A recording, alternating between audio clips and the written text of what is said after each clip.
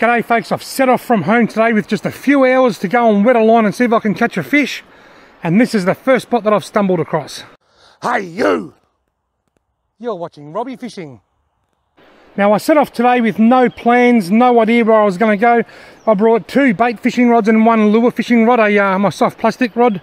And I've been driving around looking at waterways and I found this spot here under a busy road.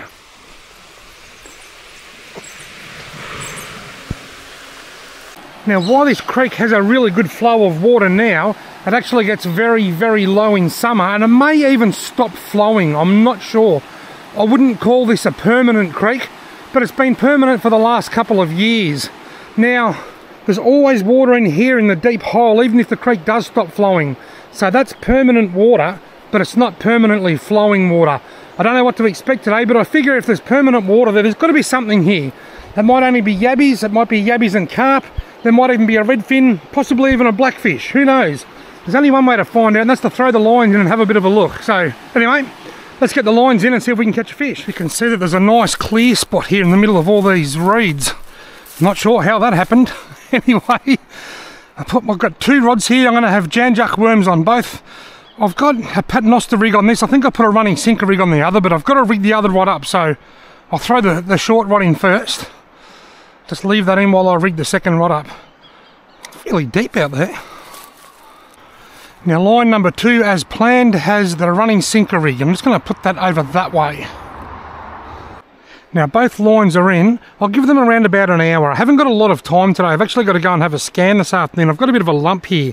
The doctor thinks it might be something called a ganglion cyst. I've never heard of it, but some days it's really big and hard, and other days like now it's sort of gone away a bit. But anyway, he thinks it's okay, but he wants me to go and have a scan just in case. So I'm booked in for that this afternoon.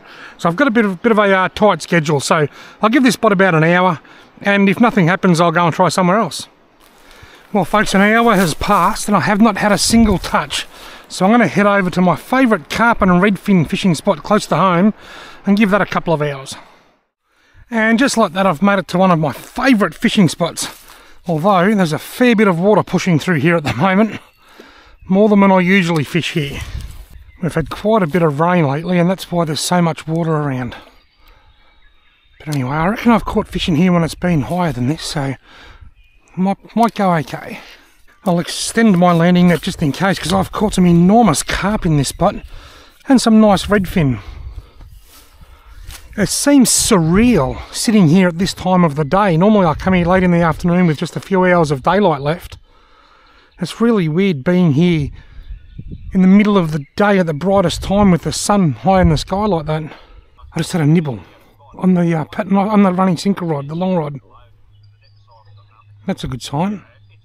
I'm going to make a slight change to my system here. I'm going to put a second rod holder in up here so that I can move this rod over so that I can put this short rod down there.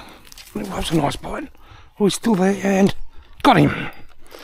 Oh, it's a big old carpio. I only just moved that.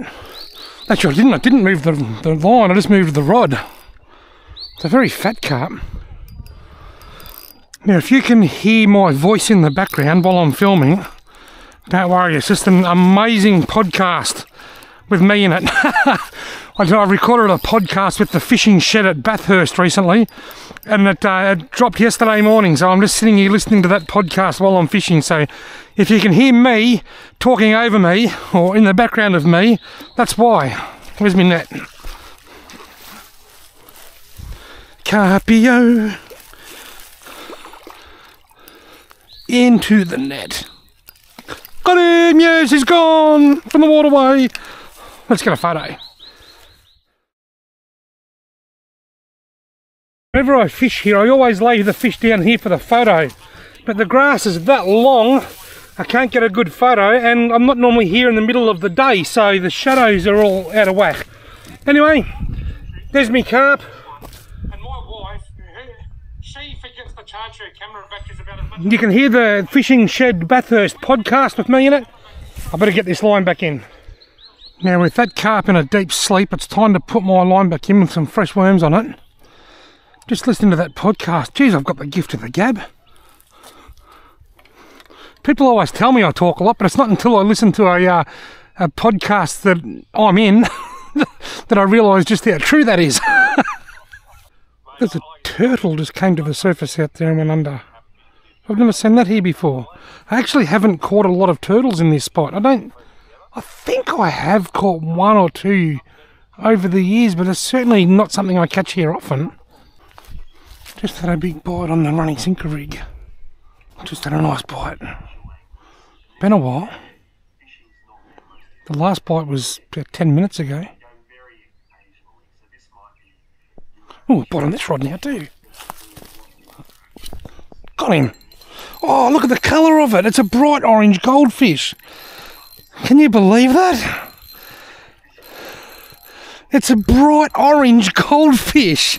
Have a look at it. Where's my net? That is super cool. Well, it's not cool for the environment, and like all carp, I'll be taking it out of the waterway. Not before a photo or 10. Wow! Have a look at that.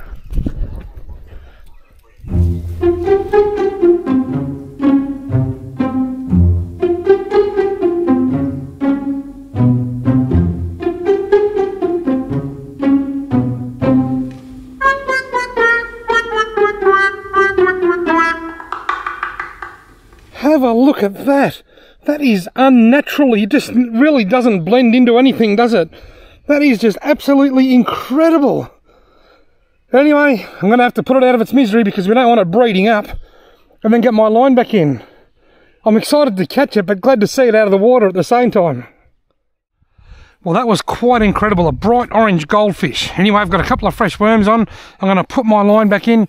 Now, if I can work out how, I will put a link in the video description below to the podcast that I've just finished listening to, that I recorded with the fishing shed in Bathurst.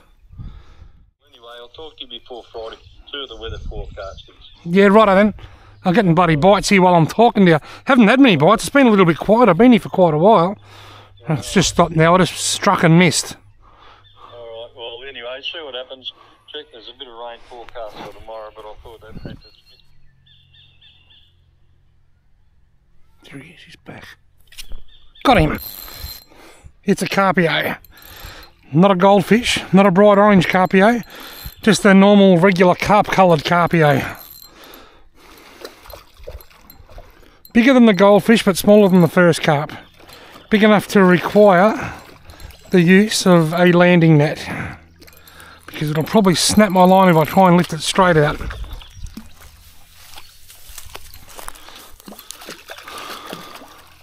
Usually when I fish here, the rod on this side catches all the fish and the one out there just picks up the odd one, but today the rod over that side's out fishing the rod on this side.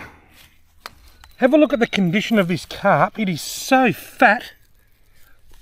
I suspect that's a combination of a couple of things. They've been pigging out during the recent flooding events. There's probably been lots of worms and food and stuff washed into the system. And also, I've been here for probably an hour and a half, and I've only caught 3, or 2 if you don't include the goldfish. It's not like Broken Creek or other places, Billabong Creek, where I've been able to catch 12 or 15 just in half an hour.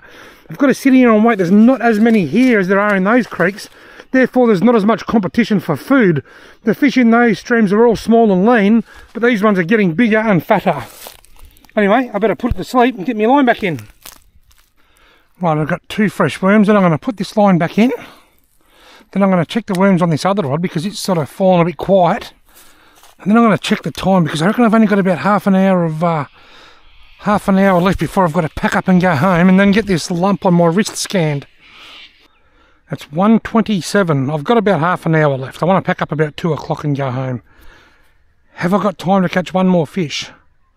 Can I catch a keeper? A nice redfin or something? Wouldn't that be nice? That's a bite. Quite a large bite. He's on there. Got him. Another big carp, is it? I've caught redfin here before, but it's not looking like it's going to happen today. Yep, another carpio. I thought I was getting a bite on my other rod there, but I think he's just tangled around it. Where are the redfin? Where are the reddies at?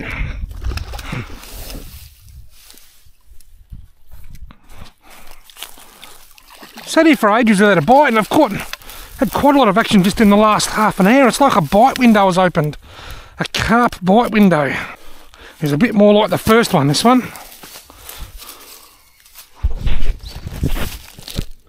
Yeah, there he is. Seen one, seen them all. Got to get my line back in.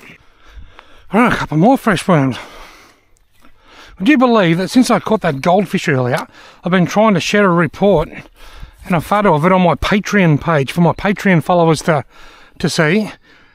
And the whole time I've been trying to do it, my dad rang me. I was on the phone to him for a while. I've had quite a lot of nibbles, a bit of fishing action, a few carp. It's taken me so long just to share that photo.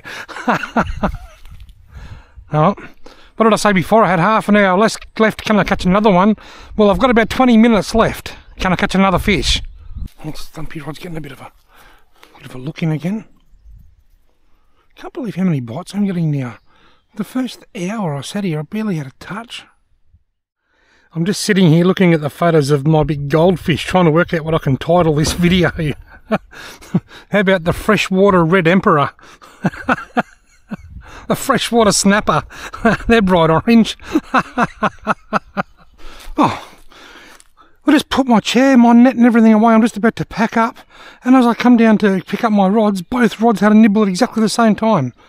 Haven't had a touch for 20 minutes, put everything away, walk down and tap, tap, tap, tap, tap, tap. Well, let's give it a couple of minutes. Well, folks, unfortunately no redfin for me today. Just a few carp and a freshwater red emperor. Or was it a Murray River coral cod? I don't know. Whatever it was the craziest looking fish I reckon I've ever caught.